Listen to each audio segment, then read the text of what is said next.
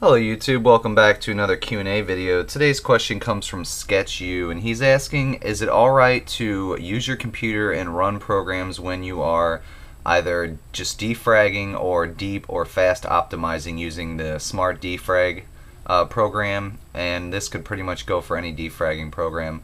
Yes, you can use any program you want. It's just the only thing you're going to run into is that it might not defrag the files that you're using, or if you are actually short on hard drive space on the hard drive or partition that you're defragmenting with this program, and I believe all the other ones do the same way, that it actually will not defragment those files, because if the files are large enough and there's not enough free space, then it cannot move them around, so then it won't defragment it.